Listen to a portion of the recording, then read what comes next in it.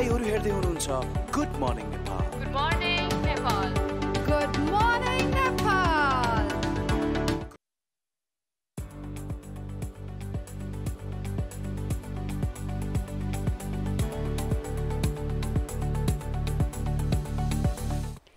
सूर्योदयको किरणसँग सुरु हुने यो बिहानी र यो बिहानीलाई सधैँ झै राम्रो कुरा, राम्रो पोजिटिभ एनर्जी, एक्सपिरियन्सेस र राम्रो एक्सपिरियन्सेसहरूबाट आजको दिन सुरु गरौँ। कार्यक्रम गुड मर्निङ नेपालमा स्वागत छ। म तपाईहरुको होस्ट प्रिया सिग्देल। म अलिकति ट्राभल गरिरहेको थिएँ, इलेक्सन क्याम्पेन्सहरू हेरिरहेको थिएँ, बुझिरहेको थिएँ। जहाँ जाँदाखेरि पनि मलाई अलिकति खल्लो लाग्ने, चाहे त्यो काठमाडौँ होस् या अरू कुनै ठाउँ होस्, मलाई सबसे नराम्रो चीज घटेको इज महिलाहरूको चाहिँ रिप्रेजेन्टेसन, जुन चाहिँ यति कम देख्न पायो। घर दैलोमा आफ्नो उम्मेदवारहरूको पार्टनर्सहरू जो हुनुहुन्छ, कसैको स्पाउस हुनुहुन्छ होला, कसैको दिदीबहिनीहरू हुनुहुन्छ होला, घर दैलोमा देखे पनि स्टिल इन द लिडिङ पोजिसनका क्यान्डिडेट्सहरूको पनि क्वान्टिटी एकदमै कम देखियो। पार्टिसिपेसन, उहाँको ओपिनियन, उहाँको लिडरसिप कम देख्दाखेरि चाहिँ यसपालिको चुनाव के सफल चुनाव हो भन्ने एउटा ठुलो प्रश्नले पनि मलाई हानिरहेको छ। यो प्रश्न किन पनि हो भनेर भन्दाखेरि हामी एउटा समृद्ध नेपालको कुरा गर्छौँ र जब समृद्ध नेपालको कुरा गरिरहेको छौँ, महिलाको पार्टिसिपेसन, महिला सहभागी त्यतिकै कम, स्पेसली यो चुनावमा देख्दाखेरि चाहिँ सायद कतै न कतै यो चुनाव मेरो लागि चाहिँ असफल भइसकेको छ र यो एउटा चर्चाको विषय पनि हुनैपर्छ। किनभने महिला रिप्रेजेन्टेसनको जब पनि हामी कुरा गर्छौँ, उम्मेदवार क्यान्डिडेट्सहरूको कुरा गर्छौँ, त्यसमा जहिले पनि हामीले चाहिँ यो ठुलो डिबेट पनि छ, यसमा डिस्कसन पनि भइरहेको छ। अब हेरौँ यसपालिको चुनावी रिजल्ट कस्तो हुन्छ, तर त्यसमा अलरेडी वुमेन रिप्रेजेन्टेसन कम भइसकेको भएर पनि what ever the result will be, hope यो चिजहरू सबै कुराहरू एड्रेस हुनु नै पर्छ र यो डिस्कसनमा आउनु पनि पर्छ जस्तो लाग्छ मलाई। र आज यस्तै कुराहरूको कुरा गर्दाखेरि चाहिँ धेरै चिजहरू देशभरि भइरहेको छ। कतै चुनाव लागिरहेको छ, कतै डिफ्रेन्ट चुनावमा भइरहेका क्याम्पेन्सहरूमा भइरहेको कोड अफ कन्डक्टहरू पनि ब्रेक भइरहेछ भने कतै फलो पनि भइरहेछ। सामाजिक सञ्जालभरि नै चुनावकै कुरा भइरहेछ र चुनावको कुरा गर्दा पनि आज हाम्रो लागि चाहिँ एउटा इम्पोर्टेन्ट डे छ, जसलाई चाहिँ एउटा सानो रिमाइन्डर हाम्रो ह्युमन बिहेभियरहरूको लागि, एउटा यस्तो बिहेभियरको लागि जसलाई हामी भन्छौँ टलरेन्स भनेको के हो भनेर भन्दाखेरि चाहिँ रिस्पेक्ट एउटा व्यक्तिलाई, एउटा मान्छेलाई मात्रै नभइकन कल्चरलाई, त्यो सबै चिजलाई हामीले रिस्पेक्ट गर्ने। र आजको यो दिनको सेलिब्रेसन गरिन्छ, युनेस्कोले 1995 मा स्टार्ट गरेको international day of tolerance. International day of tolerance मनाउनुको मुख्य कारणहरू चाहिँ हामीले अप्रिसिएट गर्ने डाइभर्सिटीलाई। आफै पनि सोच्नुहोस्, 8 बिलियन पपुलेसन भइसकेको छ। 8 बिलियन पपुलेसन पिपल भनेपछि कति चाहिँ डिफ्रेन्ट स्टोरिजहरू होला, कति डिफ्रेन्ट एक्सपिरियन्सेसहरू होला, कति different culture, religion, race, ethnic group होला, जुन हामीलाई थाहा पनि छैन। तर टलरेन्सले हामीलाई के दिन्छ भन्दाखेरि जुन रेस, कलर, क्रिडको भए पनि हामीले उहाँलाई सम्मान दिने, अप्रिसिएट गर्ने। र आज यो रिमाइन्डर हो त्यो सबै व्यक्तिहरूको लागि। इन्टरनेसनल डे अफ टलरेन्स जुन युनेस्कोले स्टार्ट गरेको थियो, यो एउटा रिमाइन्डर, यसलाई सेलिब्रेट गर्नको लागि चाहिँ हामीहरू चाहिँ हामीहरू अलिक ओपन माइन्ड राखेर चाहिँ समयसँग चल्न पनि सिक्नुपर्छ। हामी अझै पनि यस्ता धेरै कुराहरूमा अड्केर बसिरहेको छौँ जहाँ के सोच्छौँ भने यो मैले देखेको संसार, यो मैले बनाएको संसार, यो संसार यति नै हुन्छ भन्ने एउटा इन्टलरेन्ट बानी पनि छ हामीमा, जुन चाहिँ समाजको लागि एकदमै डेन्जरस र घातक कुरा हो। इन्टलरेन्सकै कुरा गर्दाखेरि महात्मा गान्धीले एउटा कोट पनि भन्नुभएको छ, जुन हामी एकचोटि स्क्रिनमा पनि हेरौँ। महात्मा गान्धीले पनि सेयर गरेको एउटा कोट छ, जुन चाहिँ मलाई चाहिँ एकदमै नै हिट पनि गरेको कुरा हो। इन्टलरेन्स in itself is a form of violence, an obstacle to the growth of true democratic spirit. यो कस्तो इम्पोर्टेन्ट कुरा किन पनि छ भन्दाखेरि यसमा इन्टलरेन्ट भनेको हामीले चाहिँ मैले कसैलाई नबुझेर के नै भएको छ र मैले नबुझेर मैले अरूलाई हेपेर या मैले मेरो सोच छ यो सोचलाई नै मान्यता दिएर के भएको छ र भनेर भन्दाखेरि इन्टलरेन्स भइरहेछ र त्यो इन्टलरेन्सले इफेक्ट ल्याउने अर्को व्यक्तिलाई, अर्को कम्युनिटी हुनसक्छ, अर्को रेस हुनसक्छ, अर्को कास्ट हुनसक्छ, अर्को रिलिजन हुनसक्छ। त्यसलाई तपाईँले कतै न कतै एक तरिकाको नन भाइलेन्ट तर स्टिल एउटा भाइलेन्ट मुभ एक्टिभिटी गरिरहनु भएको छ सो महात्मा गान्धीले भनेको यो कोडबाट हामी के मात्रै सिक्छौँ भन्दाखेरि नन भाइलेन्सलाई अपनाउने हाम्रो बोली हामीले कसरी मान्छेहरूलाई बुझ्न खोज्छौँ हाम्रो प्रयास हाम्रो अप्रिसिएसन चाहिँ हरेक दिन चाहिँ हामीले प्रयास गर्न सक्छौँ र यो प्रयासकै कुरा गर्दाखेरि आज यस्तै नै कुरामा हामी चर्चा पनि गर्छौँ हाम्रो समाजको एउटा सबसे ठुलो प्रब्लम पनि के छ समस्या के छ जुन म जहिले पनि भन्छु कि हामीलाई लाग्छ कि मैले जे बुझेँ मैले जे गरेँ त्यो नै राइट हो र यो भन्दा बाहेक कसैले मलाई बुझाउन खोज्यो भने त्यो व्यक्ति पनि रङ हो उसको सोच पनि रङ हो सबै चिज रङ हो भनेर हामी डिबेट गर्न थाल्छौँ तर कहिलेकाहीँ के बुझ्नु पनि पर्छ भने समयसँग चल्नु पनि पर्छ र समयले दिएका यो मेन स्ट्रिम मिडिया भनौँ या सामाजिक सञ्जालमा आएको इन्फर्मेसन्सहरू हो त्यो इन्फर्मेसन्सलाई नै हामीले कति चाहिँ फिल्टर गरेर लिन्छौँ भन्ने कुराहरू पनि आउँछ र आज यस्तै चर्चा गर्ने टपिक हाम्रो एकदमै इन्ट्रेस्टिङ टपिक जसमा अवेरनेस एकदमै कम भएको तर महत्त्वपूर्ण यसको आवाज पनि राख्नै पर्ने समय आइसकेको छ र यसमा धेरैजनाले प्रयास पनि गरिरहनु भएको छ र आज यही प्रयासहरूको हामी धेरै कुरा गर्छौँ तर त्यो कुरा गर्नुभन्दा अगाडि चाहिँ आजको वेदर के छ एकचोटि हेरौँ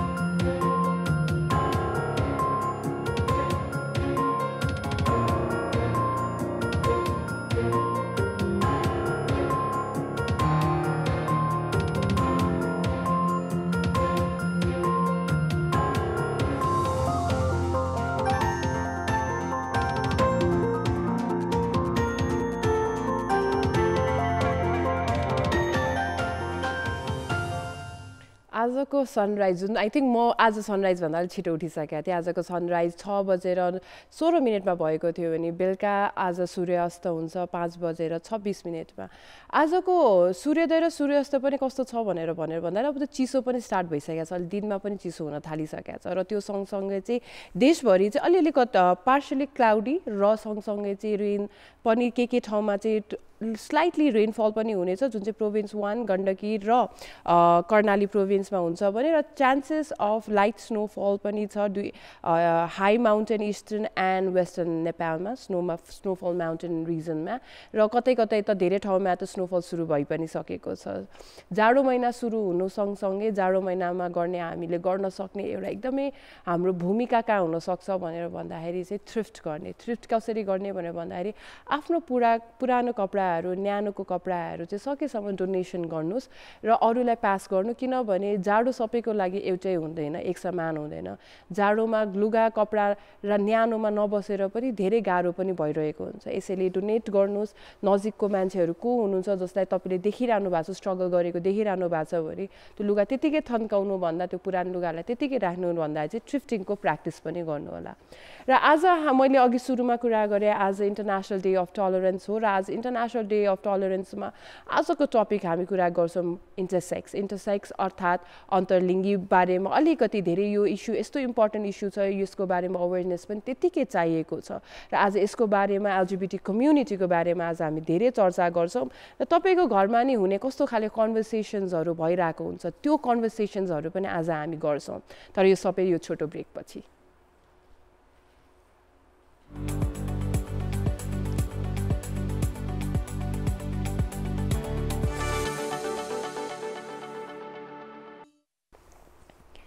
ब्रेकपछि फेरि पनि स्वागत छ गुड मर्निङ नेपालमा ब्रेकमा जानु हामीले कुरा गऱ्यौँ आजको इन्टरनेसनल डे अफ टलरेन्सको बारेमा र आज यही टलरेन्सकै कुरा गर्दा आज हामी इन्टरसेक्सको बारेमा अलि धेरै यसमा चाहिँ जनचेतना फैलाउँछौँ र प्लिज आज चाहिँ टिभी छोड्दै नछोड्नु होला र आज यही बारे विषयमा चर्चा गर्नलाई हामीसँग आजको गेस्ट हुनुहुन्छ इसान रेग्मी को founder of campaign for change welcome to the so म गुड मर्निङ नेपाल भएको भएर चाहिँ म हरेक गेस्टलाई टपिकमा पनि जानुभन्दा अगाडि मर्निङ रुटिनबाटै सुरु गर्छु। हजुर अर्ली पर्सन हो कि कस्तो नाइट आउल हो, कस्तो बिहानै उठ्नुहुन्छ, के गर्नुहुन्छ बिहान उठेर, नर्मली कस्तो रुटिन हुन्छ तपाईँको? म चाहिँ उठ्न चाहिँ बिहानै उठ्छु, उठेर चाहिँ तातो पानी पिउने, त्यसपछि चाहिँ न्युजहरू चाहिँ हेर्ने होइन। अनि अब एक्सर्साइज त नभनौँ है, त्यति एक्सर्साइज चाहिँ गरिँदैन, अलिकति सामान्य एक्सर्साइज गर्ने, अनि त्यसपछि चाहिँ मेरो काम चाहिँ सुरु भइहाल्छ। काम सुरु भइहाल्छ। हजुर हजुर काम सुरु भइहाल्छ भन्दा हजुर क्याम्पेन फर चेन्जमा हुनुहुन्छ। क्याम्पेन फर चेन्जले गर्ने काम र यो सँगसँगै इन्टरसेक्सको बारेमा अलिकति भनिदिनु न यसको बारेमा। म चाहिँ क्याम्पेन फर चेन्जले चाहिँ के काम गर्छ भन्ने कुरा पछि भन्छु, पहिला इन्टरसेक्स भने के हो भन्ने कुरा चाहिँ म बुझाउँछु भन्छौँ। इन्टरसेक्स भनेको एउटा अम्ब्रेला शब्द हो, छाता शब्द हो होइन। यहाँभित्र चाहिँ 40 भन्दा बढी विविधता छ होइन। हरेक हरेक व्यक्ति जन्मिँदाखेरि विभिन्न किसिमको यौन विशेषता लिएर जन्मिन्छ होइन। हाम्रो समाजले चाहिँ निश्चित किसिमको यौन विशेषतालाई मात्र मान्यता दिएको छ र त्योभन्दा बाहेकको यौन विशेषता चाहिँ लिएर जन्मने व्यक्तिलाई चाहिँ हामीले चाहिँ अन्तर्लिङ्गी व्यक्तिहरू भन्छौँ। जस्तो यौनाङ्गको विविधता भयो होइन, क्रोमोजमको विविधता भयो, गोनाड्सको विविधता भयो होइन। जस्तो हामीले चाहिँ कुनै बच्चाले चाहिँ शिश्न लिएर जन्मिन्छ भने हामीले बालक भन्छौँ, कुनै बच्चाले चाहिँ योनि लिएर जन्म्यो भने हामीले बालिका भन्छौँ। तर त्यति मात्र नभएर चाहिँ धेरै यौनाङ्गको विविधता हुन्छ, त्योभन्दा बाहेकको यौनाङ्गको विविधता पनि हुन्छ। जस्तो अस्पष्ट यौनाङ्ग हुन्छ होइन, कतिपयको चाहिँ शिश्न हुन्छ तर टेस्टिकल्सहरू हुँदैन, अन्डकोश हुँदैन होइन। कतिपयको चाहिँ के भन्छ योनि हुन्छ तर त्यो योनि चाहिँ एभरेज साइजमा चाहिँ त्यसको क्लिटोरस भयो होइन, अनि त्यसको ओपनिङको कुराहरू चाहिँ भयो, त्यो भएको हुँदैन। यो पनि एक यौन विशेषताको विविधता हो। तर हाम्रो समाजले चाहिँ यसको के भन्छ शिश्न लिएकोलाई चाहिँ शिश्न लिएर जन्मेकोलाई चाहिँ हामीले बालक भन्छौँ, योनि लिएर जन्मेकोलाई चाहिँ हामीले बालिका भन्छौँ होइन सामान्य हेर्दाखेरि। अनि त्यसपछि गोनाड्सको कुराहरू अब मैले भनिहालेँ, कतिपय बच्चाहरूको चाहिँ शिश्न हुन्छ तर अन्डकोश नहुन सक्छ होइन। कतिपय बालिकाहरूको चाहिँ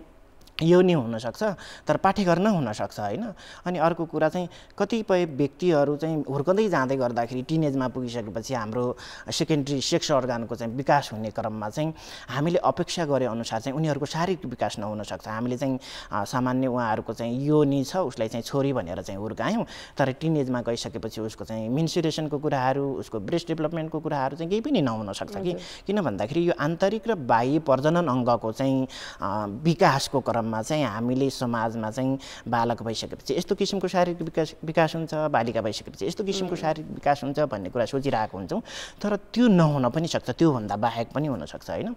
अनि अर्को कुरा चाहिँ अब हामीले चाहिँ सामान्यतया पुरुषमा चाहिँ XY क्रोमोजम हुन्छ, महिलामा चाहिँ XX क्रोमोजम हुन्छ भन्ने सोच्या हुन्छ होइन। त्योभन्दा धेरै विविध क्रोमोजमको विविधता पनि हुन्छ कि, जस्तो XXY भयो, X मात्र भयो होइन, ट्रिपल X भयो, 5th X भयो होइन। यत्रो थुप्रो किसिमको क्रोमोजमको विविधता छ। त्यो भएको हुँदाखेरि चाहिँ अन्तर्लिङ्गी व्यक्ति भनेको चाहिँ यो विविध किसिमको यौन विशेषता लिएर जन्मिन्छ होइन। त्यो यौनाङ्गको ढाँचा भयो, त्यो आन्तरिक र बाह्य प्रजनन ग्रन्थीको विकासको ढाँचा भयो, त्यो क्रोमोजमको ढाँचा भयो, जुन ढाँचा चाहिँ हाम्रो समाजले चाहिँ बालक र बालिका, महिला र पुरुषको लागि छुट्याइएको चाहिँ त्यो डेफिनेसनमा चाहिँ फिट हुँदैन, त्योभन्दा बियोन्ड भयो होइन। त्यसलाई चाहिँ हामी अन्तर्लिङ्गी भन्छौँ। अनि अन्तर्लिङ्गी चाहिँ कति हुन्छ त भन्ने कुरा, कति व्यक्ति चाहिँ यस्तो विविधता लिएर जन्मन्छ भन्ने कुरा चाहिँ छ होइन। अब नेपालमा कुनै पनि देशमा चाहिँ यसको चाहिँ भ्यालिड सेन्ससको कुरा भयो, डाटा कलेक्सनको कुरा अहिलेसम्म छैन। तर संयुक्त राष्ट्रसङ्घले चाहिँ 2015मा चाहिँ एउटा इन्टरसेक्स फ्याक्टसिट भनेर चाहिँ जारी गरेको छ, अन्तर्लिङ्गी तथ्यपत्र। त्यसमा चाहिँ लगभग 2% चाहिँ जम्मा जनसङ्ख्याको चाहिँ 2% चाहिँ अन्तर्लिङ्गी विविधता भएका व्यक्तिहरू चाहिँ जन्मिन्छन् भन्ने कुरा चाहिँ छ होइन। अब त्यसलाई हेर्ने हो भने हाम्रो नेपालमा त 3 करोड भन्छ होइन, 3 करोडको 2%का दरले पनि लगभग 6 लाख हुन्छ होइन। तर अहिलेसम्म चाहिँ हाम्रो अन्तर्लिङ्गी विविधताको जुन व्यक्तिहरू छन् तिनीहरू चाहिँ हामीले चाहिँ यति छ भन्ने नेपालमा चाहिँ अहिलेसम्म त्यसो कुनै पनि हाम्रो वैध एउटा तथ्याङ्क भनौँ न त्यो चाहिँ छैन। अनि अर्को कुरा चाहिँ अन्तर्लिङ्गी भनेको चाहिँ यौन विशेषता सम्बन्धीको कुरा हो होइन। सधैँ हामीले के बुझिरहेको हुन्छौँ भन्दाखेरि अन्तर्लिङ्गी भने एउटा पहिचान हो भनेर बुझ्छौँ, तर हामीले अन्तर्लिङ्गी भनेको एउटा यौन विशेषता सम्बन्धीको पहिचान भनेर बुझ्दैनौँ। त्यो भएको कारणले गर्दाखेरि अन्तर्लिङ्गी व्यक्तिको चाहिँ कुनै पनि लैङ्गिक पहिचान र यौन के भन्छ अभिमुखीकरण चाहिँ हुन्छ होइन। हामीले चाहिँ अन्तर्लिङ्गी व्यक्ति हुने बित्तिकै उसमा अन्तर्लिङ्गी विशेषता छ भन्ने बित्तिकै ऊ त अन्तर्लिङ्गी हो भन्ने कुरा गर्छौँ। हामीले उसको लैङ्गिक पहिचानको कुरा, हामीले उसको यौन अभिमुखीकरणको कुरा कहिले पनि गर्दैनौँ। त्यो भएको हुँदाखेरि अन्तर्लिङ्गी हुनु भनेको चाहिँ एउटा यो चाहिँ यौन विशेषता के भन्छ यौन अभिमुखीकरण लैङ्गिक पहिचान भन्दा फरक कुरा हो होइन। यो एउटा यौन विशेषता सम्बन्धीको पहिचान हो।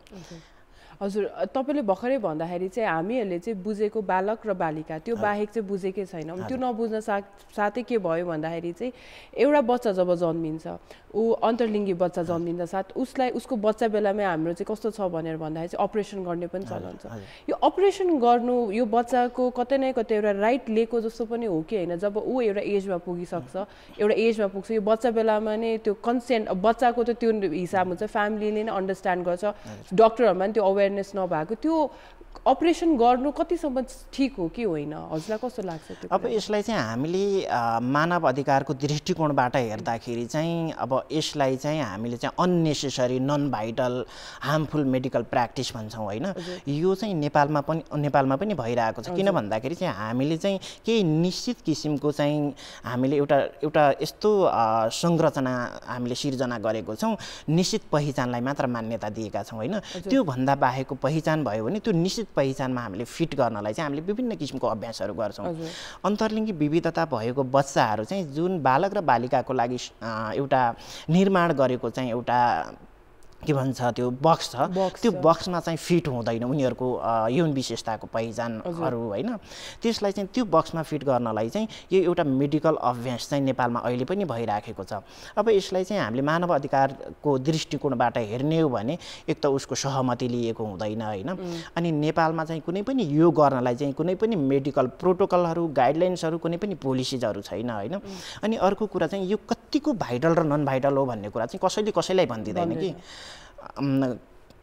कुनै अन्तर्लिङ्गी बच्चा जन्म्यो, उसको आमा बुवाले चाहिँ उसलाई स्वीकार्न सक्दैन। किन भन्दाखेरि उसलाई स्वीकार्ने वातावरण चाहिँ हाम्रो सोकल्ड समाजले चाहिँ निर्माण गरेका छैन होइन। त्यो भएको हुँदाखेरि उसले आफ्नो बच्चालाई चाहिँ त्यो बालक र बालिकाको लागि चाहिँ निर्माण गरेको चाहिँ एउटा सांख्यिकी के भन्छ लैङ्गिकताको चाहिँ जुन वर्गीकरण छ, त्यो वर्गीकरणमा फिट गर्नलाई चाहिँ यो किसिमको अभ्यास गरिएको हुन्छ होइन। अनि यसमा चाहिँ अब नेपालमा चाहिँ ठुल्ठुला क्याम्पेन चलेका छन्, माई बडी माई राइट्सको कुराहरू भयो होइन, चिल्ड्रेन राइट्सको कुराहरू भयो होइन। त्यसमा चाहिँ कहिले पनि त्यो बच्चाले चाहिँ मेरो शरीर म कस्तो चाहन्छु भन्ने कुरा सोधिएकै हुँदैन। अनि अर्को कुरा चाहिँ यसलाई चाहिँ अब गर्ने भनेको डक्टरहरूले हो होइन। अनि डक्टरहरूले चाहिँ कहिले पनि यसको चाहिँ फाइदा यो हो, यसको बेफाइदा यो हो भन्ने कुरा कहिले पनि भन्दैन। त्यति मात्र होइन, उहाँहरूको चाहिँ त्यो हिस्ट्री हुन्छ नि, के कारणले चाहिँ त्यो गरिएको छ भन्ने कहिले पनि त्यो बच्चालाई चाहिँ भनिदिँदैनन् कि। अनि अर्को कुरा चाहिँ यो किन हामीले हार्मफुल भनिराखेका छौँ भन्दाखेरि चाहिँ यो अपरेसनहरू सधैँ सफल हुँदैन कि। तपाईँले अहिले पनि नेपालको चाहिँ विभिन्न मेडिकल जर्नल अहिलेसम्म नेपालमा कति भएको छ भन्ने कुरा एक्ज्याक्ट डाटा चाहिँ छैन, तर तपाईँले चाहिँ विभिन्न मेडिकल जर्नलहरू हेर्नुभयो भने त्यहाँ विभिन्न उमेर समूहको बच्चालाई चाहिँ यो किसिमको चाहिँ अभ्यास गरिएको छ होइन। त्यसमा विभिन्न किसिमको नामहरू मेडिकल नामहरू छ। अनि त्यसमा चाहिँ अब कतिपय केसहरू चाहिँ फिस्टुला भएर इन्क्रिज भएको भन्ने कुराहरू छ होइन। सबै केसेसहरू सक्सेस भन्ने छैन। अनि त्यो गर्नु भनेको चाहिँ एउटै पटक हुँदैन होइन। अनि त्यो चाहिँ विभिन्न चरण हुन्छ, मान्छेको आर्थिक पनि त्यत्तिकै मान्छेको त्यो खर्च भयो होइन, समय भयो। एउटा बच्चाले चाहिँ उसलाई चाहिँ त्यो किसिमको प्र्याक्टिस गर्यो भने अरू बच्चाले चाहिँ खेल्न पाउने उमेर उनीहरूको चाहिँ पढ्न पाउने उमेर चाहिँ उहाँहरूले चाहिँ त्यो इन्जोय गर्नुहुन्छ। तर त्यो बच्चाले चाहिँ धेरै समय चाहिँ हस्पिटलमा बिताउनु पर्ने हुन्छ। किन भन्दाखेरि यो एकैचोटि गर्ने भने कुनै पनि ठाउँमा चाहिँ त्यस्तो अरू बिरामी जस्तो यो एकचोटि उपचार गर्यो भने सन्चो हुन्छ भन्ने छैन कि। अनि त्यो बच्चालाई चाहिँ अनि अर्को कुरा चाहिँ यो एउटा कस्मेटिक सर्जरी हो होइन। कस्मेटिक सर्जरी भोलि चाहिँ बिग्रियो भनेपछि त्यो लामो समयसम्म दीर्घरोगी भएर चाहिँ बस्यो होइन। त्यति मात्र नभएर चाहिँ उसको चाहिँ मानसिक स्वास्थ्यमा पनि असर पर्यो नि त। उसलाई चाहिँ थाहा छैन म किन यो निरन्तर औषधि खाइरहेको छु, मलाई किन निरन्तर हस्पिटल लगिराखेका छन्, किन अरू बच्चा जस्तै म खेल्न पाउँदिनँ, मैले अरू बच्चा जस्तै किन पढ्न पाउँदिनँ होइन। उसको शारीरिक मात्र नभएर चाहिँ परिवारको आर्थिक एउटा प्रभाव त छँदैछ होइन, आर्थिक असर। त्यो बच्चाको शारीरिक असरदेखि मानसिक असर पनि ऊ दीर्घरोगी भएर चाहिँ एउटा चाहिँ शारीरिक रूपमा तन्दुरुस्त होला, तर मानसिक रूपमा चाहिँ उसलाई चाहिँ विभिन्न किसिमको चरणहरूमा चाहिँ त्यो सर्जरी गर्नुपर्ने भएको हुँदाखेरि चाहिँ यो हामीले मानव अधिकारको दृष्टिकोणबाट हेर्ने हो भने एकदमै गलत छ। हामीले चाहिँ यदि उसमा चाहिँ कुनै किसिमको त्यो कारणले गर्दाखेरि कुनै किसिमको शारीरिक असर परेको छ भने उपचार गर्नुपर्छ, नत्र हामीले चाहिँ त्यो बच्चाको सहमति नलिएर चाहिँ त्यो व्यक्तिको सहमति नलिएर चाहिँ गर्नु हुँदैन। अनि अर्को कुरा चाहिँ हामीले चाहिँ यो लैङ्गिकताको चाहिँ जुन बाइनरी बक्स भनौँ न, यो बाइनरी बक्सलाई नै हामीले चाहिँ बुझ्नुपर्छ। किन हामीले यो क्रिएट गरेको छ होइन, अब ठुलो भयो होइन, म ठुलो भएँ, किन भन्दाखेरि त्यो बाइनरी बक्सले चाहिँ हाम्रो समाजको हरेक स्ट्रक्चरहरू त्यो तरिकाले चाहिँ निर्माण भएको छन्। जस्तो कुनै व्यक्ति चाहिँ उसको चाहिँ यौनाङ्ग चाहिँ योनि छ होइन, तर ऊ हुर्कँदै बढ्दै जाँदाखेरि उसको यौन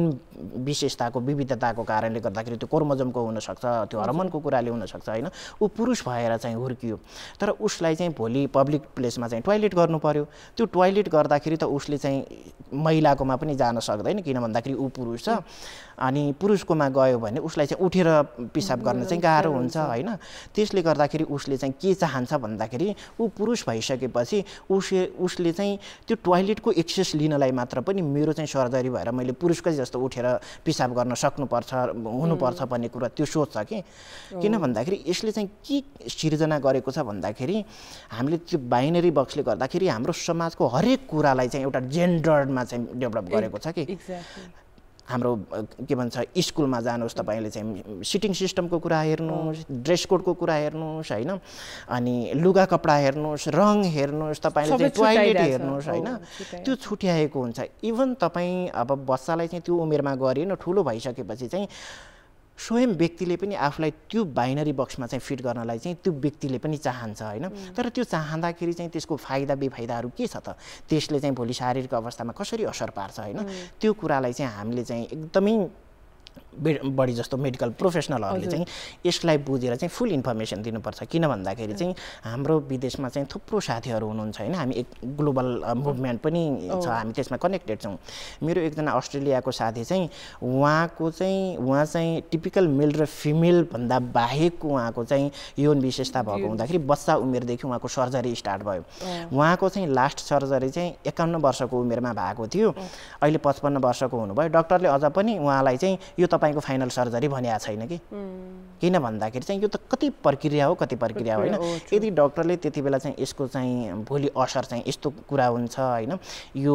धेरै समय चाहिँ उपचार गर्नुपर्छ भन्ने त्यो फुल इन्फर्मेसन डक्टरले दिएको भए उहाँले चाहिँ त्यसमा अहिले जानु पर्थेन होइन। त्यसले गर्दाखेरि थुप्रो अरू चाहिँ शारीरिक असरहरू परिरहेको हुन्छ होइन, त्यति मात्र नभएर मानसिक असरहरू परिरहेको हुन्छ होइन। एकचोटि हस्पिटलमा सर्जरी गर्न जाँदा त मान्छेलाई कस्तो मेन्टल्ली असर पर्छ होइन, म कहिले यहाँबाट डिस्चार्ज भएर आउँ, मलाई सन्चो हुन्छ कि हुँदैन भन्ने कुरा चाहिँ त्यो जिन्दगीको धेरै समय हस्पिटलाइज हुनु पर्यो भने त मान्छेको मानसिक असर नै कति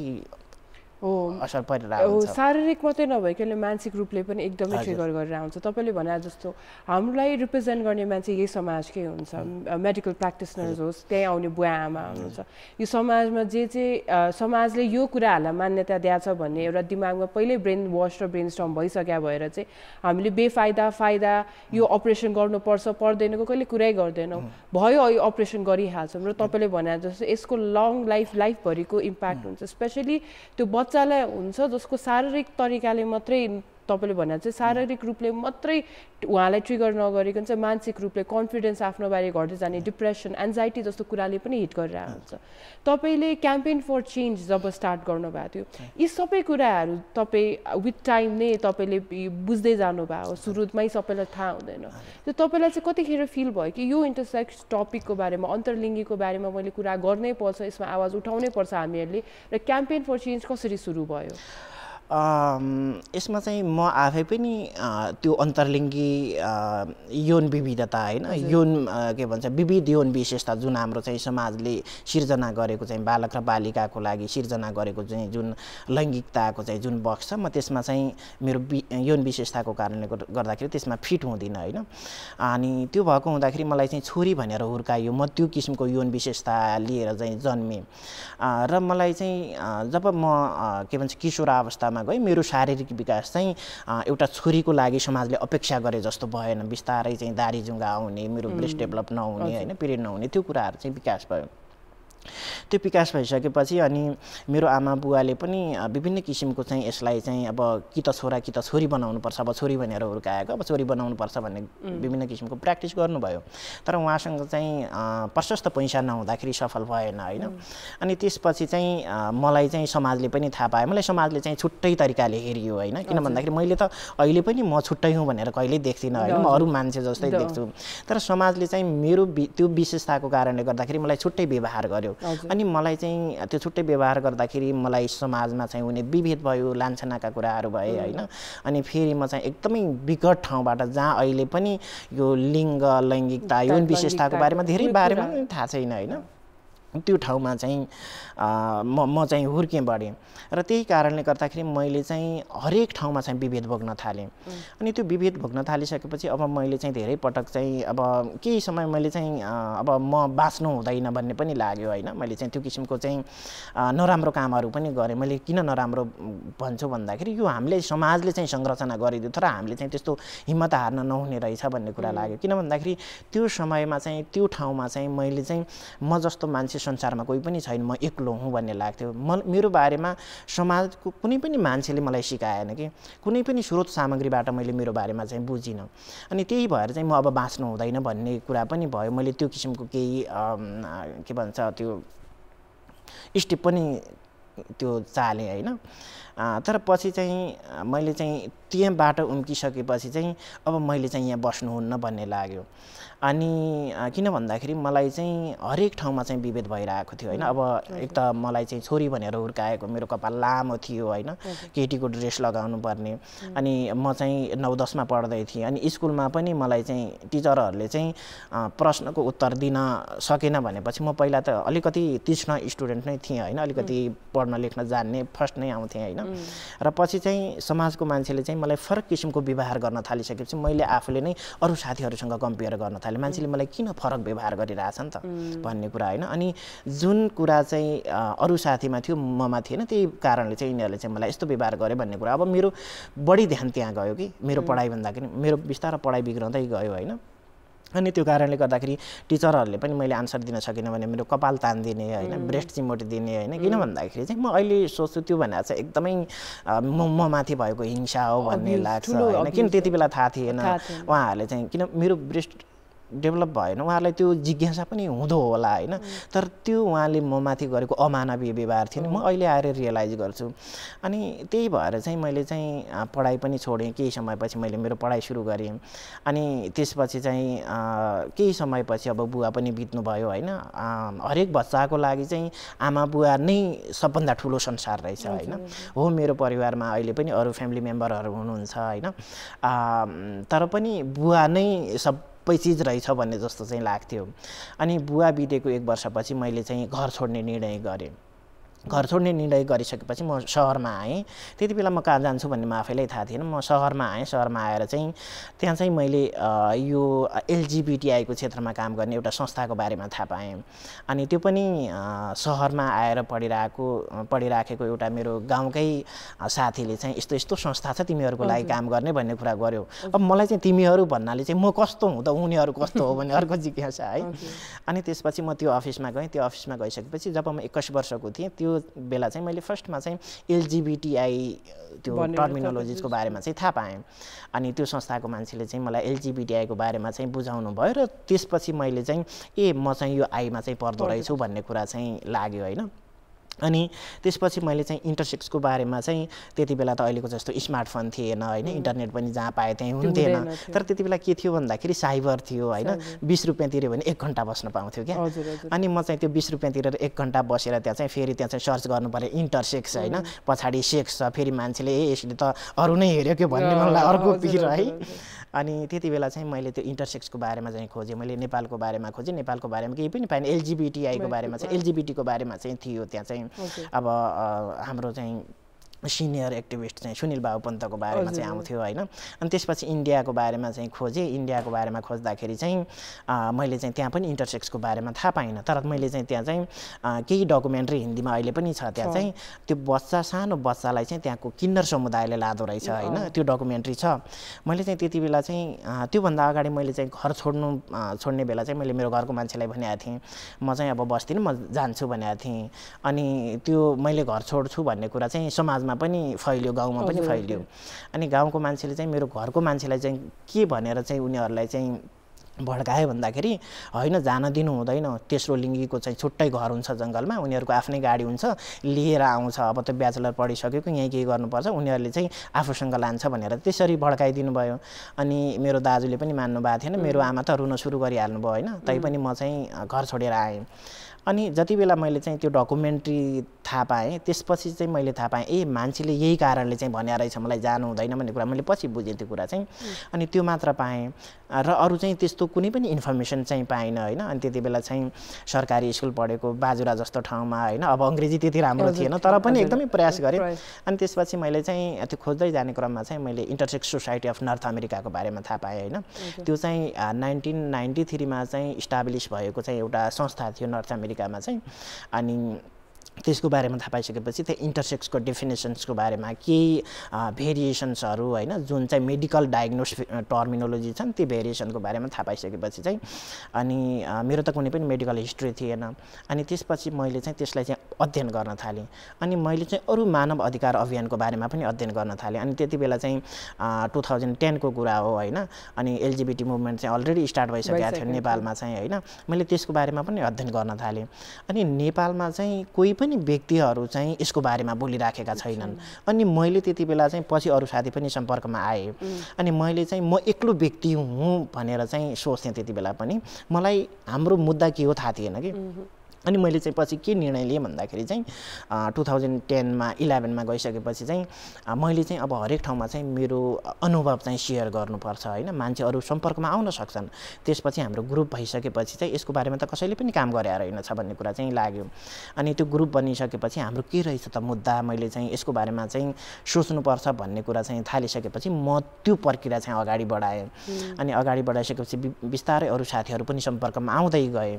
अनि आउँदै गइसकेपछि मैले केही समय चाहिँ त्यो संस्थामा चाहिँ इन्भल्भ भएर चाहिँ मैले आफ्नो कुराहरूलाई राख्ने एउटा प्लेटफर्म जस्तै पाएँ भनौँ न त्यति अवसर त पाइँदैन थियो म चाहिँ भोलिन्टियर थिएँ होइन तर पनि मैले मौका पाएको ठाउँमा चाहिँ आफ्नो कुराहरू चाहिँ सेयर गरिहाल्ने त्यस्तो थियो र पछि चाहिँ मैले 2015मा चाहिँ मैले काठमाडौँमा आउने मौका पाएँ काठमाडौँमा आएर चाहिँ मैले त्यही एलजिबिटीको क्षेत्रमा चाहिँ काम गर्ने संस्थामा चाहिँ काम गर्ने मौका पाएँ त्यही वर्ष चाहिँ हामी चाहिँ इल्गा एसिया कन्फरेन्स त्यो 2015मा चाहिँ ताइवानमा थियो इल्गा एसिया भनेको चाहिँ यसको चाहिँ एउटा ग्लोबल नेटवर्क छ अर्को चाहिँ रिजनल नेटवर्कहरू छन् होइन विभिन्न रिजनमा चाहिँ अनि ग्लोबल नेटवर्क इल्गा एसिया भनेको चाहिँ international organisation of lesbian gay bisexual transgender and intersex होइन त्यो चाहिँ ग्लोबल छ इल्गा वर्ल्ड भन्ने चाहिँ जेनेभामा छ अर्को चाहिँ इल्गा एसिया भन्नाले एसियन कन्टिनेन्टमा भयो अफ्रिकामा भयो ल्याटिन अमेरिकामा भयो होइन त्यस्तै ओसियानामा भयो यिनीहरूको यसको चाहिँ विभिन्न रिजनल अर्गनाइजेसन छ हरेक 2-2 वर्षमा कन्फरेन्स हुन्छ त्यो चाहिँ त्यो रिजनको चाहिँ एलजिबिटी एक्टिभिस्टहरू ह्युमन राइट एक्टिभिस्टहरूको चाहिँ ठुलो कन्फरेन्स हुन्छ अनि 2015मा त्यहाँ भएको थियो अनि 2015मै युएनले पनि फ्याक्ट सिट जारी गर्यो अनि अर्को कुरा चाहिँ आस्ट्रिया फाउन्डेसन जुन न्युयोर्कमा छ र रिजनल के भन्छ युएनडिपी रिजनल अफिस ब्याङ्कको अफिसले चाहिँ हामी विभिन्न 7-8 देशको चाहिँ इन्टरसेक्स व्यक्तिहरूलाई चाहिँ बोलाएर पहिलो ग्यादर गरेका थियो अनि त्यो ग्यादर गर्दाखेरि एकदम प्राइभेट मिटिङ थियो अनि त्यहाँ चाहिँ हामीले चाहिँ अब कसरी यो इन्टरसेक्स मुभमेन्टलाई चाहिँ हामीले अगाडि बढाउने त एसियन रिजनमा चाहिँ किन भन्दाखेरि एलजिबिटी मुभमेन्ट त अलरेडी स्टार्ट भइसकेको थियो नेपालमै 2001मा भयो होइन बङ्गलादेशमा 1996मा थियो अनि इन्डियामा त्योभन्दा पहिला भइसक्यो त्यही समयमा भइसकेको थियो तर इन्टरसेक्स मुभमेन्टको बारेमा चाहिँ कुनै पनि त्यो मुभमेन्टहरूले चाहिँ बोलिरहेको थिएन अनि त्यसपछि चाहिँ हाम्रो कुरा भइरहेको थियो अनि मैले चाहिँ युएनडिपीसँग के भनेको थिएँ भन्दाखेरि चाहिँ एक किसिमको कमिटमेन्ट जस्तै थियो कि म चाहिँ यहाँबाट चाहिँ फर्केर जान्छु तर म चाहिँ स्योर चाहिँ छैन तर कार्यक्रम गर्छु भनेर एक किसिमको कमिटमेन्ट जस्तै चाहिँ मैले गरेको थिएँ नेपाल फर्किने बित्तिकै मैले चाहिँ युएनडिपी रिजनल अफिसलाई चाहिँ इमेल लेखेँ म यस्तो यस्तो प्रोग्राम गर्न चाहन्छु भनेर चाहिँ अनि उहाँ त एकदमै इमिडिएटली उहाँले रेस्पोन्स गर्नुभयो हामी त एकदमै खुसी छौँ यसमा चाहिँ भन्ने कुरा चाहिँ उहाँको सपोर्टबाट चाहिँ 2016 मा चाहिँ मैले पहिलो अन्तर्लिङ्गी व्यक्तिहरूको चाहिँ कार्यशाला गोष्ठी गरेँ 2016 मा चाहिँ हैन 2 दिनको थियो अनि हामी चाहिँ फर्स्ट दिनमा चाहिँ 13 जना थियो सेकेन्ड दिनमा चाहिँ 15 जना थियो कसरी 15 जना भन्दाखेरि एकजना मेरो साथी चाहिँ सहकारीतिर काम गर्नुहुन्थ्यो त्यो शनिबार थियो सेकेन्ड दिन मात्र आउनुभयो अनि एकजना चाहिँ सानो नानी हुनुहुन्थ्यो अहिले चाहिँ 12-13 वर्षको हुनुभयो अनि उहाँको बुवाले चाहिँ उहाँलाई चाहिँ पनि दोस्रो दिन ल्याउनु भयो त्यही भएर हामी अघिल्लो दिन 13 जना पछिल्लो दिन चाहिँ 15 जना भयौँ अनि त्यहाँबाट चाहिँ त्यो हामीले फर्स्ट मिटिङ थियो त्यो मिटिङबाट चाहिँ हामीले एउटा लुज नेटवर्क जस्तो स्थापना गऱ्यौँ किन भन्दाखेरि चाहिँ इन्टरसेक्सलाई चाहिँ नेपालमा चाहिँ एलजिबिटी मुभमेन्टको चाहिँ अक्रोनियममा चाहिँ राखिएको थियो 2001 देखि तर 16 सम्म चाहिँ त्यो अक्रोनियममा हामीलाई फिट गरे पनि कुनै पनि किसिमको चाहिँ हाम्रो लागि चाहिँ त्यो एक्टिभिटिजहरू केही पनि थिएन एलजिबिटीआई मुभमेन्ट भनेर चाहिँ के भन्छ त्यो अक्रोनिममा मात्र फिट थियो इभन उहाँहरूलाई चाहिँ अहिले पनि हाम्रो बारेमा चाहिँ के भन्छ थाहा नै छैन हैन अनि त्यो भएको हुँदाखेरि कतिपय हाम्रो अन्तर्लिङ्गी व्यक्तिहरू हाम्रो अर्को कुरा चाहिँ अन्तर्लिङ्गी व्यक्तिहरूलाई चाहिँ एलजिबिटी पपुलेसनसँग जोडेर चाहिँ हेरिन्छ हैन अनि कतिपय अन्तर्लिङ्गी व्यक्तिहरू हुन्छन् जसले चाहिँ आफूलाई एलजिबिटी भनेर आइडेन्टिफाई गर्दैनन् हैन अनि उनीहरू चाहिँ सिसजेन्डर पनि हुन्छन् हैन तर त्यो सिसजेन्डर व्यक्तिहरू चाहिँ त्यो अर्गनाइजेसनमा चाहिँ जान चाहँदैनन् उनीहरूको डिमान्ड पनि के थियो भन्दाखेरि हाम्रो छुट्टै संस्था भयो भने हामीले आफ्नो अनुभव चाहिँ शेयर गर्ने एउटा सेफ प्लेस हुन्थ्यो भन्ने कुरा चाहिँ उहाँको डिमान्ड भइसकेपछि हामीले चाहिँ एउटा लुज नेटवर्कको रूपमा चाहिँ हामीले चाहिँ विकास गर्यौं अनि त्यसलाई चाहिँ 2017 मा चाहिँ हामीले यसलाई चाहिँ एउटा क्याम्पेनको रूपमा चलाउने भनेको थियो तर नेपालमा चाहिँ क्याम्पेन मात्र हुँदो रहेन छ हैन त्यही भएर नाम पनि हामीले क्याम्पेन फर चेन्जको लागि चाहिँ क्याम्पेन भन्ने कुरा हैन अनि पछि चाहिँ अब नेपालमा चाहिँ एउटा संस्था के भन्छ समुदायको लागि काम गर्ने चाहिँ एउटा टेक्निकल रूपमा चाहिँ संस्था पनि हुनु पर्दो रहेछ अनि 17 मा चाहिँ हामीले चाहिँ संस्थाको रूपमा चाहिँ दर्ता गर्यौं अनि म चाहिँ 18 सम्म चाहिँ त्यो एउटा एलजिबिटी को लागि काम गर्ने अर्गनाइजेसनमा काम गरेँ तर 19 को लास्टतिरदेखि 19 तिरदेखि त्यसको पनि लास्टतिरदेखि चाहिँ एक्टिभली यता काम गर्न थाल्यौं अनि यता काम गर्न थालिसकेपछि हामी अब स्पेसिफिकली इन्टरसेक्स पपुलेसनको लागि काम गर्न थाल्यौं हैन अनि त्यो दौरानमा चाहिँ हामीले विभिन्न अरु अन्तर्लिङ्गी व्यक्तिहरूलाई चाहिँ हामीले सम्पर्कमा ल्याउने उहाँहरू चाहिँ रिच आउट हुने किन भन्दाखेरि अब हाम्रो कामको पनि बिस्तारै हामी एकदमै अहिले चाहिँ एकदम बिगिनिङमा छौं अनि बिस्तारै हाम्रो कामको प्रचार हुन थालिसकेपछि अनि उहाँहरू चाहिँ हामीसँग रिच आउट हुने अनि अर्को कुरा चाहिँ हाम्रो चाहिँ अन्तर्लिङ्गी भएकै कारणले गर्दाखेरि चाहिँ हामी समाजमा विभिन्न किसिमको विभेद भोगिराखेका छौं हैन कतिपय अन्तर्लिङ्गी व्यक्तिहरूले चाहिँ पढ्न पाइराखेको छैन हैन कतिपयले चाहिँ पढ्न पाए पनि उनीहरूले चाहिँ हाई लेभल एजुकेसन चाहिँ लिन पाइराखेका छैन हैन किन भन्दाखेरि उनीहरूको विभिन्न किसिमको स्ट्याटसको कारणले गर्दाखेरि हैन अनि कतिपयले चाहिँ पढ्न नपाएको तर ठूलो भइसक्यो काम पनि छैन सिजनल काम गर्नुहुन्छ खास गरी चाहिँ के भन्छ दैनिक ज्याला मजदुरी हैन त्यो दैनिक ज्याला मजदुरी त रेगुलर काम पनि भएन अब जस्तो पेन्डेमिकमा त सबै बन्द भयो हैन अनि उहाँहरूको चाहिँ अवस्था एकदमै गाह्रो अनि कतिपयले त घरबाट नै निकाल्दिनु भएको छ हैन अनि त्यो भएको हुँदाखेरि पनि हामी अलिकति कम्युनिटी इम्पावरमेन्टमा चाहिँ बढी सेन्टर भयौं उहाँहरूलाई चाहिँ हामीले लाइभलीहुडहरू दिने विभिन्न स्किलहरू दिने त्यसपछि त्यो स्किललाई चाहिँ अब इम्प्लिमेन्ट गर भनेर केही सिट फन्डको कुराहरू भयो हैन अनि पढ्न नपाएकोहरूलाई चाहिँ हामीले चाहिँ एजुकेसन सपोर्टको लागि केही रिसोर्सेसहरू दिने हैन अनि त्यो गर्न थालिसकेपछि अनि अरु व्यक्तिहरू जसलाई चाहिँ त्यो सहयोगको आवश्यकता छ बिस्तारै सम्पर्कमा आउँदै जानुभयो कि अनि त्यो आउँदै जाँदाखेरि चाहिँ अहिले हामी चाहिँ संस्था दर्ता भएको 5औं वर्षमा चाहिँ अहिले कुदिराखेका छौं हैन अनि हामीले चाहिँ काम पनि गरिराखेका छौं फर्स्टमा चाहिँ 2011 मा म एक्लो छु भन्ने चाहिँ फिल थियो पछि अरु साथीलाई पनि भेटे अनि 16 मा चाहिँ हामी 13 जना भेला भएका थियौं अनि अहिले चाहिँ हामी रिच आउट हुँदै जाँदाखेरि चाहिँ हामी लगभग 65 प्लस छौं हैन धेरै छैन यदि हामीले चाहिँ अब युएन को फ्याक्ट शीटलाई हेर्ने हो भने त हामी 2% छौं लगभग अब नेपालको 3 करोडको 2% भने त लगभग 6 लाख भयो हैन तर पनि मान्छे अहिले सम्म पनि आफ्नो पहिचान खुलाएर आउन सकेका छैन किन भन्दाखेरि चाहिँ अब XXY क्रोमोजोम भएको व्यक्ति छ मानव एउटा पुरुष छ उसलाई चाहिँ त्यसको बारेमा नि थाहा छैन हैन किन भन्दाखेरि हामीले चाहिँ अहिले सम्म नेपालमा चाहिँ अन्तर्लिङ्गी व्यक्तिलाई चाहिँ अलिकति त्यो होमोजेनाइज पपुलेसनको रूपमा चाहिँ हेरेको छ कि सबै अन्तर्लिङ्गी व्यक्ति भनेको चाहिँ के भन्छ यो एम्बिगुअस जेनेटलिया भएको व्यक्ति मात्र हो भन्ने बुझिया छ कि तर त्यो नभएर चाहिँ अरु विविधता पनि छ भन्ने कुरा चाहिँ अहिले सम्म बुझिया छैन तपाईको आफ्नै जर्नी पनि हेर्दाखेरि तपाईको एक्लै सुरुवात भयो सायद कतै न कतै यो समाजको एउटा खोक्लोपनले गर्दा एउटा यो समाजले बनाएको स्ट्यान्डर्ड्सहरुले गर्दा तपाईको जर्नी एकदमै नै गाह्रो भयो त्यस्तो कति धेरै जनाको अझै पनि जर्नी त्यतिकै नै गाह्रो भइराछ मेरो ऑडियन्सलाई पनि एउटा प्रश्न हुन्छ हामी एउटा ब्रेक लिनुभन्दा अगाडि एउटा प्रश्न के समाजले दिएका बनाएका मान्यताहरू सबै निभाएर पनि के हामी साँच्चीकै खुसी छौँ र आफूलाई जे मन लागेको छ त्यसबाट एक्चुअली नै राति सुत्दाखेरि हामी आनन्दले सुतिरहेको छौँ त्यो सबै मान्यताहरूमा फल गरेर पनि भन्ने एउटा प्रश्न मैले अडियन्सलाई दिन चाहेँ आज अझै हामी धेरै यसमा चर्चा गर्न बाँकी नै छ तर यो छोटो ब्रेकपछि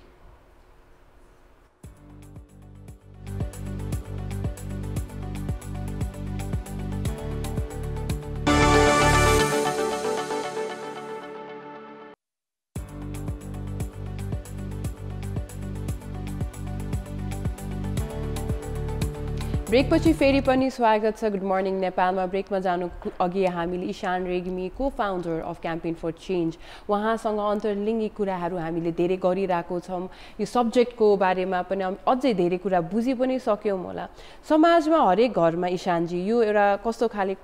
कन्भर्सेसन हुन्छ भने तिमीहरूलाई के थाहा छैन तिमीहरू नचाहिने बेसी पढेको लेखेको देखाउँछ यस्तो एलजिबिटी हुँदैन यस्तो कुराहरू एक्जिस्टै गर्दैन तिमीहरू यस्तो बेसी पढेको चाहिँ हामीमाथि नथोपै भन्ने कन्भर्सेसन हुन्छ कतै मेरो ओहो यो त अन्तर्लिङ्गी परेछ अब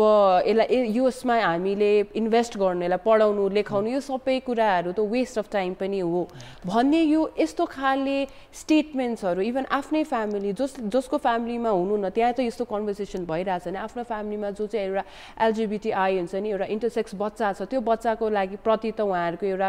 रेस्पोन्सिबिलिटी नै एकैचोटि जिरो पनि भइरहेको समाजमा चाहिँ यस्तो धेरै इक्जाम्पल्स देखिरहेछौँ हजुरले चाहिँ के चाहिँ हजुरको क्याम्पेन फर चेन्जले गरिरहेको काम सबै चिजलाई कनेक्ट गरेर त्यो बच्चाहरूको लागि एउटा इन्भाइरोमेन्ट बनाइदिइरहनु भएको छ एजुकेसन ल्याएर कसरी चाहिँ उहाँलाई चाहिँ नेटवर्किङ गराएर त्यसमा अवेरनेस गराएर कम्युनिटीको मान्छेहरूलाई पनि इन्भल्भ गराएर त्यसमा जनचेतना पनि फैलाइरहनु भएको छ तर क्याम्पेन फर चेन्जले तपाईँ भन्नुभयो अहिले 65 जनाको कोहर्ट हुनुहुन्छ यो 65 जना त्यो 6 लाखसम्म पुग्नको लागि चाहिँ क्याम्पेन फर चेन्जको मात्रै इन्टरभेन्सनलाई चाहिँ सरकारले चाहिँ कसरी ल्याएर चाहिँ यसलाई चाहिँ प्रायोरिटाइज गर्नुपर्छ जस्तो लाग्छ तपाईँलाई फर्स्टमा त यसको लागि चाहिँ हामीले चाहिँ अवेरनेस चाहिँ गर्नु के भन्छ अवेरनेसको कामहरू चाहिँ गर्नुपर्छ हैन एजुकेसन दिनुपर्छ मान्छेलाई चाहिँ अनि हामीले चाहिँ अर्को कुरा चाहिँ समाजमा चाहिँ निर्माण भइराखेको चाहिँ बाइनरी बक्सलाई चाहिँ हामीले ब्रेक गर्नुपर्छ हैन एजुकेसन अहिले पनि तपाईले चाहिँ अन्तर्लिङ्गीको बारेमा हेर्नुभयो भने कुनै पनि एजुकेसन भइरहेको छैन कि क्याम्पेन फर चेन्जले चाहिँ भर्खर स्टार्ट गर्दैछ हैन अनि गभर्नमेन्टबाट वा अरू सिभिल सोसाइटी अहिले त धेरै सिभिल सोसाइटी अर्गनाइजेसनहरू उहाँहरूले चाहिँ आफूलाई चाहिँ एउटा इन्क्लुजिभ अर्गनाइजेसन बनाउनलाई चाहिँ हामीले फलानो सेक्टरमा पनि काम गरिरहेछौँ भन्नलाई चाहिँ धेरै किसिमका काम गरिरहेछन् हैन तर पनि इन्टरसेक्सको बारेमा चाहिँ त्यो किसिमको चाहिँ एउटा अवेरनेस रेजिङको कामहरू भयो एजुकेसन दिने कामहरू चाहिँ भइरहेको छैन त्यति मात्र नभएर कुनै पनि त्यस्तो रिसोर्सेसहरू नै विकास भएको छैन लेखिएको छैन हामीले त्यही भएर चाहिँ अहिले चाहिँ क्याम्पेन फर चेन्जले चाहिँ विभिन्न किसिमको चाहिँ शैक्षिक सामग्री पनि उत्पादन गरेको छौँ हैन हामीले 16 कै मिटिङमा पनि हामीले स्टोरी बुक पब्लिस गर्यौं हैन त्यो एकदमै सानो थियो किन भन्दाखेरि चाहिँ हामीलाई चाहिँ एउटा होमोजेनाइज पपुलेसन भनेर चाहिँ हेरिरहेको छ तर त्यो नभएर चाहिँ हाम्रो विविधताहरू छ हैन त्यो भएको हुँदाखेरि चाहिँ यसमा चाहिँ सबभन्दा ठुलो कुरा चाहिँ हामीले चाहिँ एजुकेसन जब एजुकेसन भइसकेपछि चाहिँ यो यसको बारेमा एजुकेसन चाहिँ न खाली के भन्छ मिडियालाई मात्र होइन हैन गभर्नमेन्ट सेक्टरको मान्छेलाई चाहिँ आमा बुवालाई अभिभावकहरूलाई भयो उहाँहरूको चाहिँ केयर गर्ने मान्छेहरूलाई अब कतिपयलाई चाहिँ घरबाट निकालिएको छ कुनै ठाउँमा बसिरहनु भएको छ त्यो केयर गर्ने मान्छे उहाँलाई चाहिँ हेरिरहेको मान्छेलाई पनि यो एजुकेसन चाहिएको छ हैन अनि के भन्छ सरकारी निकायको मान्छेहरू भयो मिडिया भयो अब मिडियामा पनि हेर्नुभयो भने तपाईहरुले चाहिँ थुप्रो किसिमको डकुमेन्ट्री भयो आर्टिकल्स भयो तपाईले ट्रान्स इस्युजमा चाहिँ धेरै पाउनु भएको छ होला हैन के भन्छ होमोसेक्सुअल व्यक्तिको बारेमा त केही फिल्म नै निर्माण पनि भइसकेका छन् हैन तर इन्टरसेक्सको बारेमा मिडिया रिप्रेजेन्टेसन पनि एकदमै कम छ यो एजुकेसन चाहिँ हामीले हरेक सेक्टरमा चाहिँ हामीले चाहिँ एजुकेसन दिन जरुरी छ हैन अनि स्वयं अन्तर्लिङ्गी व्यक्तिलाई पनि एकदमै एजुकेसनको आवश्यकता छ किन भन्दाखेरि उहाँहरूलाई नै थाहा हुँदैन म के हुँ भन्ने कुरा चाहिँ हैन यो एजुकेसन कसले दिदिने त अहिलेसम्म कुनै पनि त्यस्तो स्रोत साधनको विकास भएको छैन कुनै संस्थाले यसको बारेमा चाहिँ काम गरिराखेको छैन हैन त्यो भएको हुँदाखेरि चाहिँ धेरै अन्तर्लिङ्गी व्यक्तिहरू चाहिँ हामी एकदमै हाम्रो नेपालको चाहिँ अर्बन एरिया भनेको चाहिँ एकदमै थोरै ठाउँ छ होइन धेरै मान्छेहरू चाहिँ रिमोट एरियामा बस्छ जहाँ सूचनाको पहुँच छैन जहाँ मान्छेलाई चाहिँ इन्टरनेटको पहुँच छैन होइन त्यो थुप्रो कुराबाट चाहिँ मान्छे पछाडि परेको छ त्यही भएर अन्तर्लिङ्गी व्यक्तिले पनि आफ्नो बारेमा थाहा पाएको हुँदैन होइन जसले गर्दाखेरि उनीहरूले संसारमा म एक्लो छु भन्ने कुरा चाहिँ फिल गर्छ कतिपयले त सुसाइड गर्छ होइन कतिपय आमा बुवाले चाहिँ आफ्नो बच्चालाई नै त्याग दिएको हुन्छ घरबाट निकालिदिएको हुन्छ भलै हामीसँग चाहिँ बालबालिका ऐन छ त्यो बालबालिका ऐनले चाहिँ कुनै पनि अभिभावकले चाहिँ आफ्नो सन्तानलाई चाहिँ विभेद गर्नु हुँदैन भन्ने कुरा छ त्यो विभेद गर्यो भने निश्चित किसिमको सजाय दण्डको कुराहरू छ होइन तर कति अन्तर्लिङ्गी बच्चाहरूलाई चाहिँ आमा बुवाले त्यागिराखेका छन् त्यो अभिभावक कहिले पनि सजाय छैन वा त्यो बच्चाको अवस्था के छ कहिले पनि गरिँदैन नेपालमा त्यति मात्र नभएर चाइल्ड राइट सेक्टरमा काम गर्ने थुप्रो अर्गनाइजेसन छन् सदिमलाई के भन्छ दशकौँदेखि काम गरिराखेका छन् होइन त्यति मात्र नभएर हाम्रो एउटा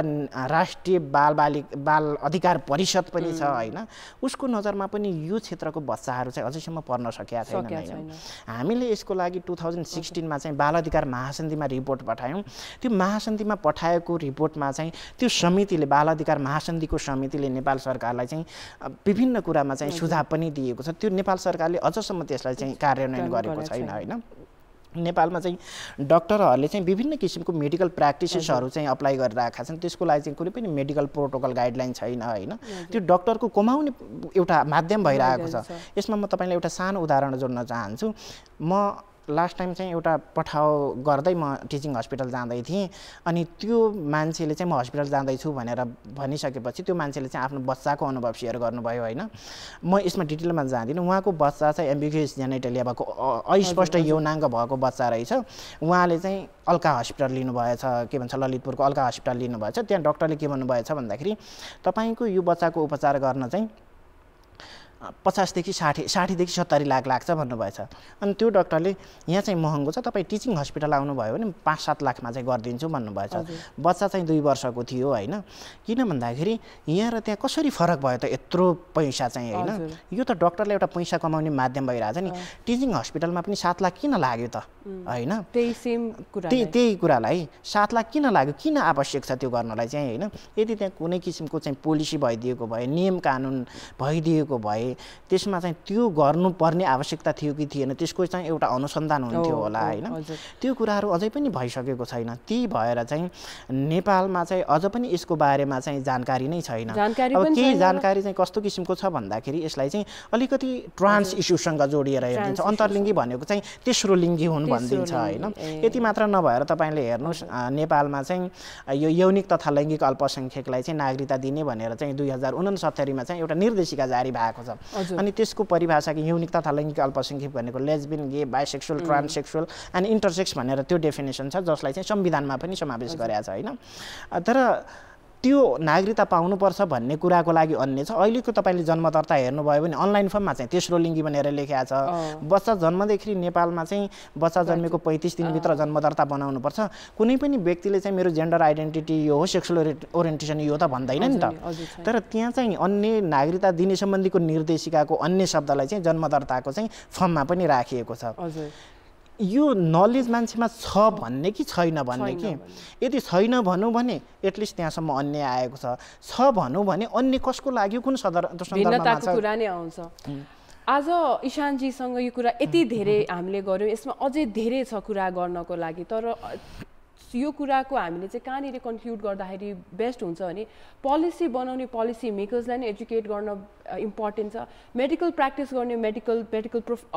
सबैजनालाई मेडिकल प्र्याक्टिस गर्ने ठाउँमादेखि हेल्थ सेक्टर एजुकेसन सेक्टर यो सबैमा चाहिँ यसको चर्चा र यसको प्रायोरिटाइजेसनको कुरा पनि आउँछ यसलाई पनि हामीले इक्वली नै मान्यता दिनुपर्छ र त्यसमा अवेरनेस गर्नको लागि चाहिँ सबैलाई एजुकेसन नै हो र एजुकेट गर्नको लागि ओपन माइन्डनेस र इन्टलरेन्स जुन छ हाम्रो त्यो ह्याबिट पनि कतै न कतै चाहिँ अब समय आइसकेको छ कि आफूले गरिरहेको व्यवहार समाजले बनाएको यो स्ट्यान्डर्ड्सलाई कति फल गर्ने र एउटा समान समाज बनाउनको लागि चाहिँ हाम्रो रोल के हुनसक्छ त्यसमा चाहिँ बढी ध्यान दिने इशानजी तपाईँको एकदमै महत्त्वपूर्णको समयको लागि एकदम धन्यवाद कार्यक्रमको अन्त्यमा आइसक्यो एकदमै छोटो समय भए जस्तै लाग्यो सो धन्यवाद तपाईँको समयको लागि कार्यक्रममा आइदिनु भयो यस्तै इन्ट्रेस्टिङ कुराहरू लिएर हामी फेरि भोलि यस्तै सब्जेक्टहरू लिएर आउँछौँ कार्यक्रम गुड मर्निङ नेपालबाट बिदा लिन चाहन्छौँ। धन्यवाद।